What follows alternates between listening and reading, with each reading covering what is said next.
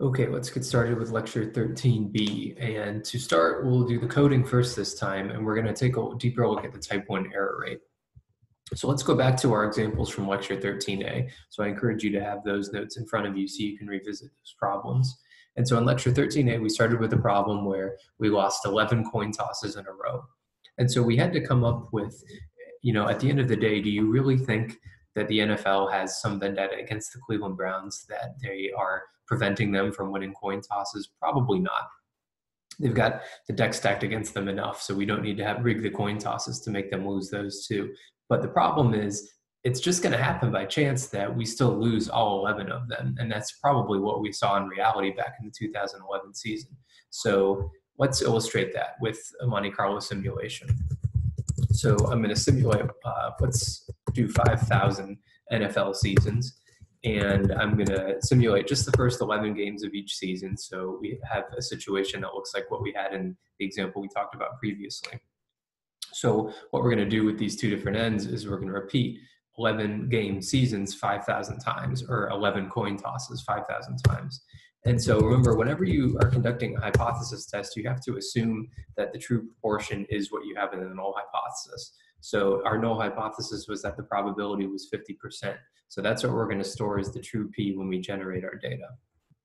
So I have my Monte Carlo simulations, I have N, I have P, and what I'm going to do is I'm going to store my results of the coin tosses. So rep NA and MC. So each time I flip the coin, each time I flip 11 coins, I'm going to count how many times they won the coin toss and store that in results. So let's see, this is a pretty quick for loop we need to write here from I to 1, from 1 to 5,000. We can store the results in, remember, we can use our binom to generate Bernoulli's. If I do our binom one at a time with 11 coin tosses and a probability of P, this is going to look like the number of times they won out of 11. So what I'm simulating here, if I did it the other way, n comma 1 comma p, this will be all 11 games where a 1 is a win and a 0 is a loss. So you can do it either way, but why don't we just skip a step here and simulate it the other way so that we have just how many coin tosses they won in each individual season. So here's a season where they won 7 out of 11. Here's one where they won 6 out of 11, and again 6, and then 4 out of 11. So what we're going to simulate here in the for loop is how many coin tosses directly they won every season.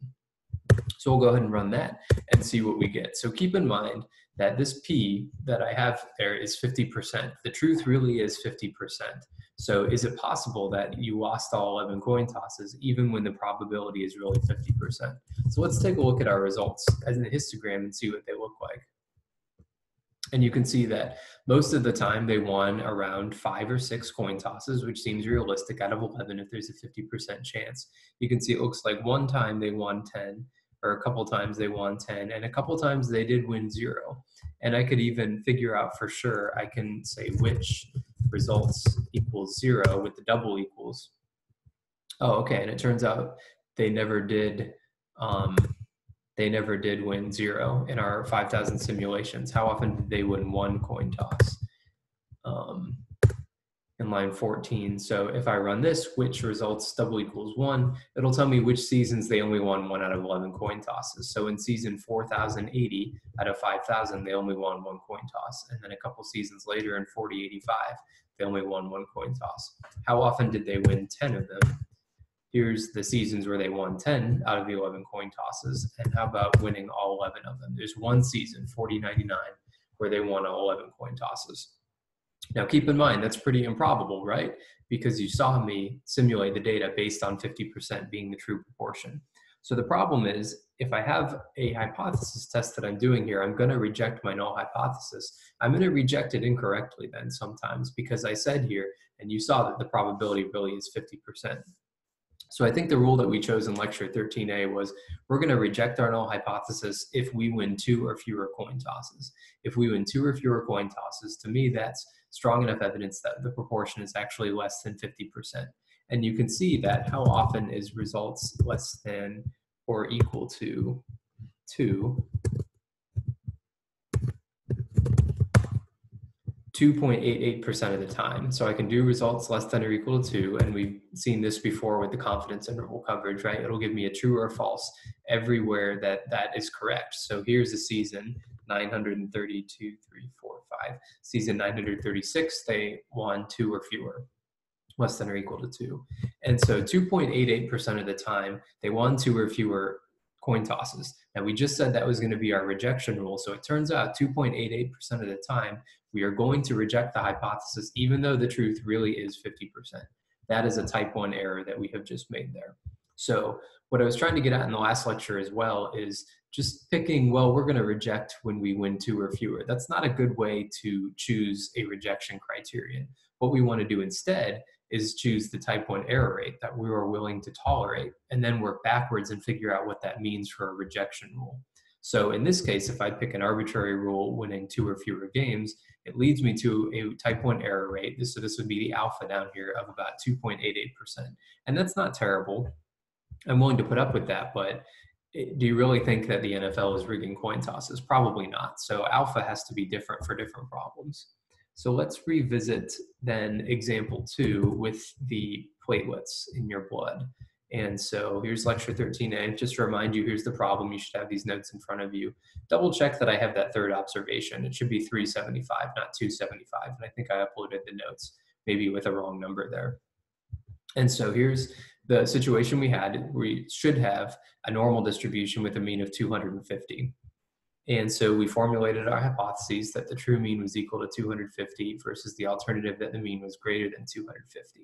How do we choose a rejection rule? Well, we don't want to do what we just did in the Browns example. We want to calibrate the type 1 error rate to what we want it to be and then work from there and see what the rejection rule is.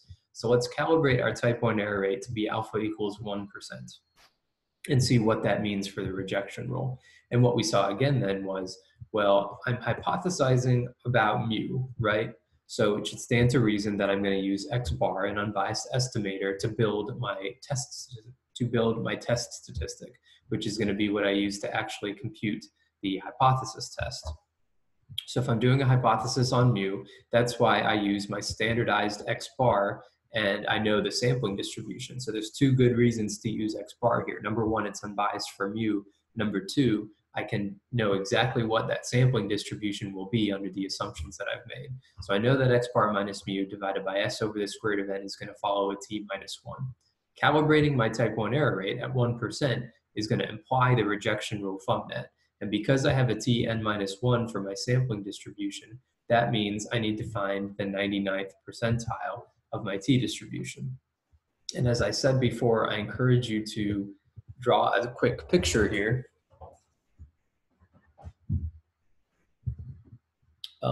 Where's my marker? Uh-oh.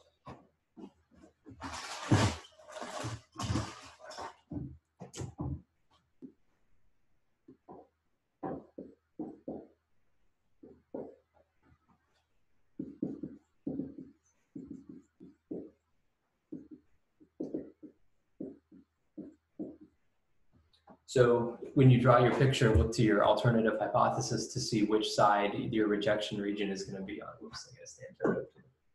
And so because my alternative is that the mean is greater than 250, then I'm looking for evidence on the greater than side for where I'm going to reject.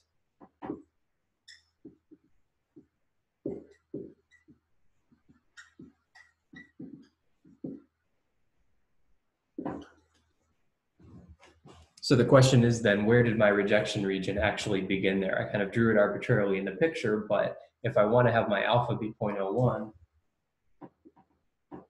then I have 1% on this side of the rejection region and then 99% over here. So that means if I've got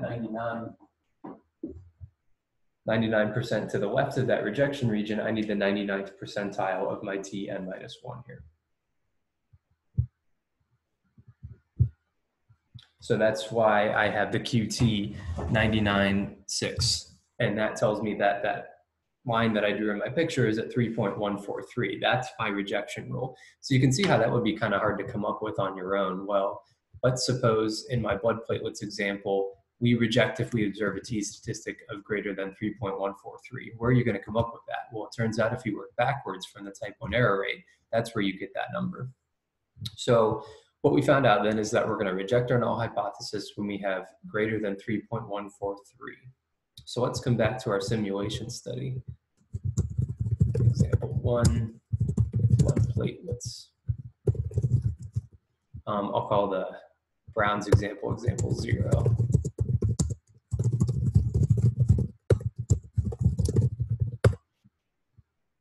And so here's our blood platelets example. And so what we need to do here is n was equal to 7, right? I'm going to simulate data and see how often we incorrectly reject the null hypothesis. It should be 1% of the time based on how I've calibrated our type 1 error rate here.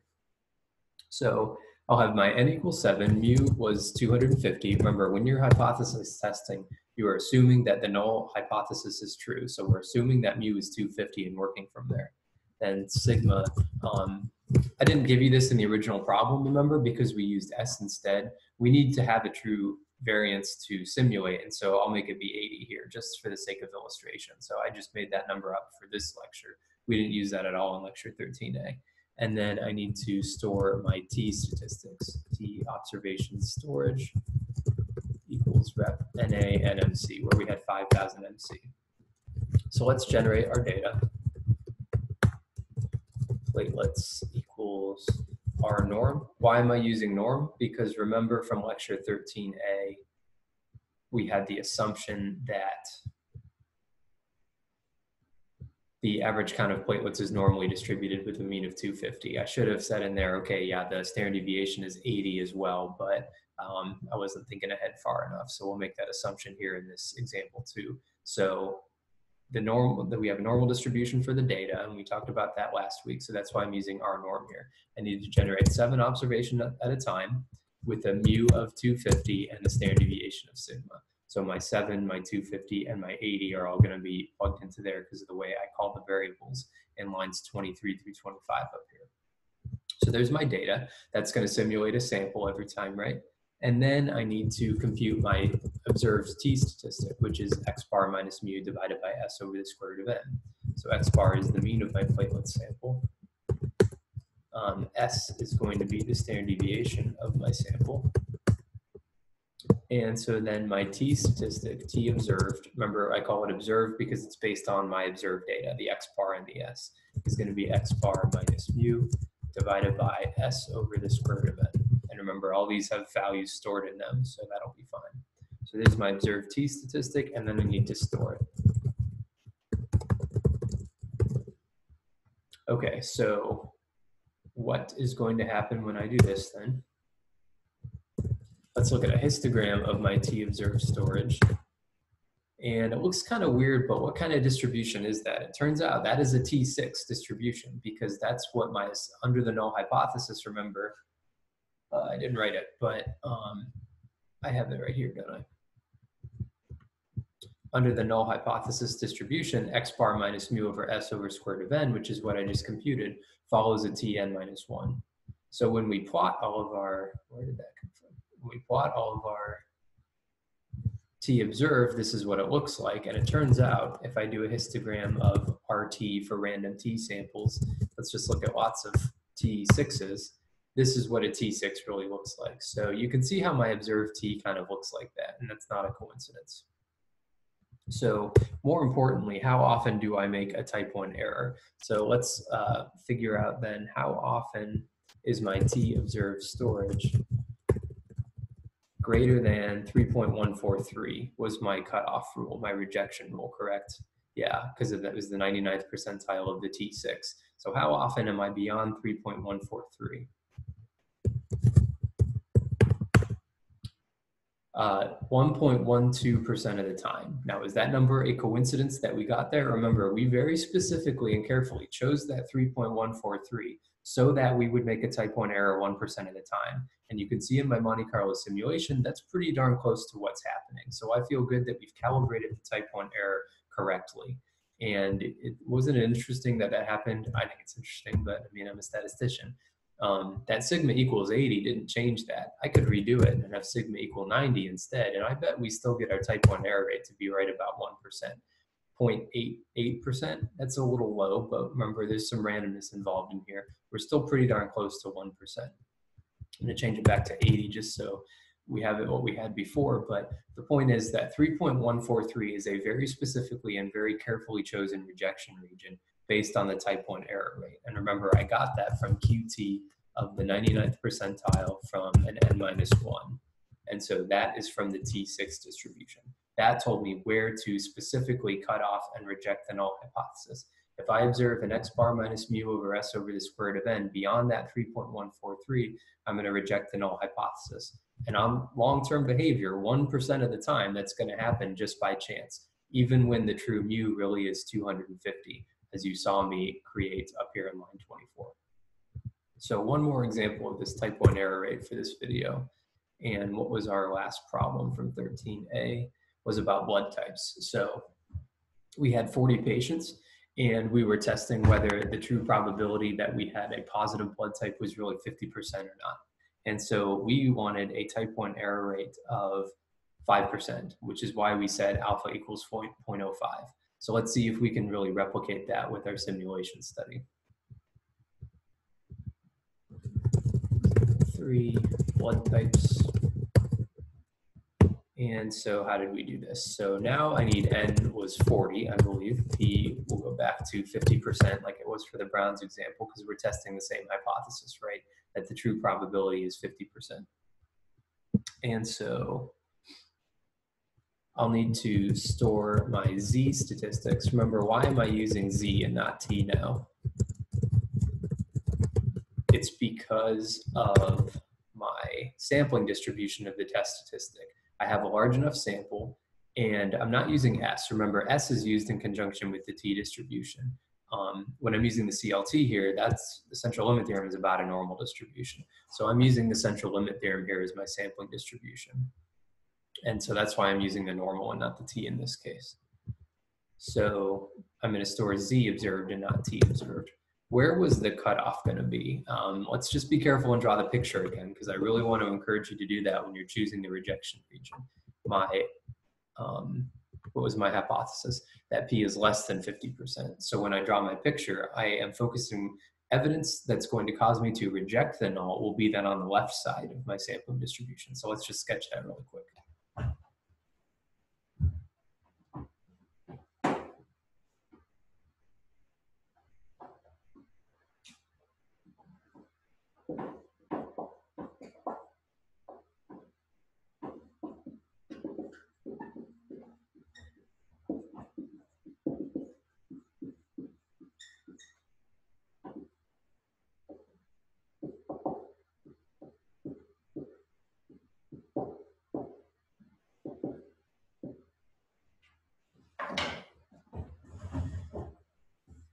So because my alternative hypothesis was that the probability is less than 50%, then that's going to be the direction where there's evidence against the null, or evidence for the alternative hypothesis. So I kind of drew that line there to cut it in half, or not cut it in half, but specifically cut it into 5% and 95% because of my alpha level.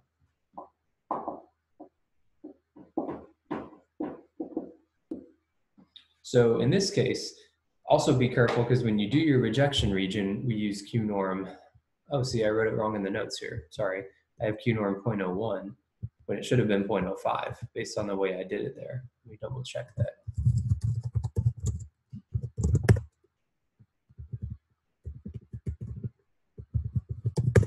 Yeah, okay, whoops, so there's a mistake in lecture 13A. Sorry about that. So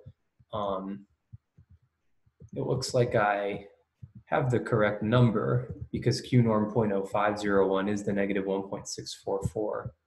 So this part's correct, but this should say 0.05. I'll make a note of that. Sorry about that. So keep in mind, why did I use 0.05 here and not 0.95 like I did in the previous example? Because the Q function in R always gives you the left side of things. So because my left side is 5%, I can just use that directly in the Q norm function.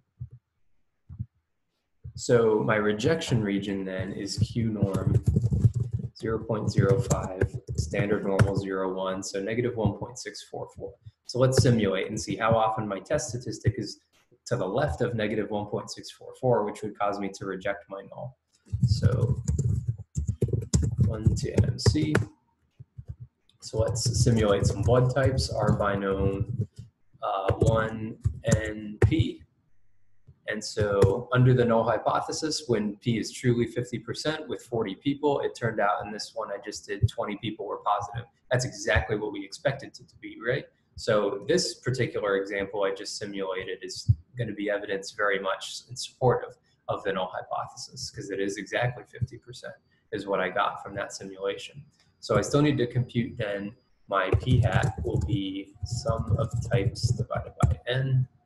That's just X bar in disguise, right? Which is why we can apply the central limit theorem to the sampling distribution here. I forgot to run N equals 40 there. That's why that didn't say 50%. So there's my P hat, then my Z observed is going to be X bar or P hat minus the true P divided by the square root of P times 1 minus P divided by N. All this is the central limit theorem. It's showing up again, and then I'm going to store that. Z observed storage equals my Z observed. And I need to store that with the square brackets of I. Okay, so let's simulate and see what we get. Let's look at a histogram of my Z observed storage. And it kind of looks like a standard normal, right? You can see there's a little bit of a gap in there, so it's not perfect. Remember, the central limit theorem is perfect when I have an infinitely large sample size. I don't have that here. I only have 40 observations. So that's why we don't quite see the perfect normal distribution. But more importantly for this exercise, what's my type 1 error rate? How often do I get a Z observed storage that's in my rejection region? And mathematically here, that means less than, what was it, negative 1.6448. And it turns out then I get a type 1 error rate there. Oh gosh, did I freeze R? I think I might have frozen R. Oh, no, there we go.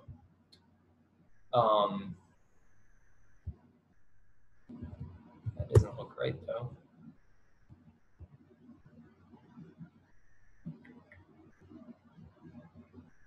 Let me try this again.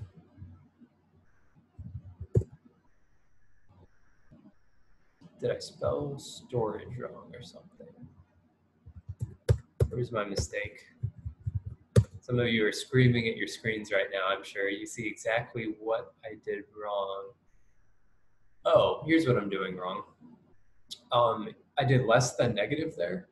And it turns out that little arrow symbol is how you create a variable. See, I even did the exact same thing when I rehearsed this. Sorry, so yeah, this is a weird one. So what I'm actually doing here is storing 1.6448 in the Z observed storage instead of testing to see less than negative there. So why don't I put this whole thing in parentheses and try this again? So I'm not inadvertently creating a new variable. There we go. So now I'm actually checking to see how often is Z observed storage less than negative 1.6448. And it turns out here it's 3.8%. We were supposed to have a type 1 error rate of 5%, right? So it's not perfect here. And why is it not perfect here? Because we're using the central limit theorem as an approximation. And so it doesn't do terribly here. You know, we're off by what, 1.2%.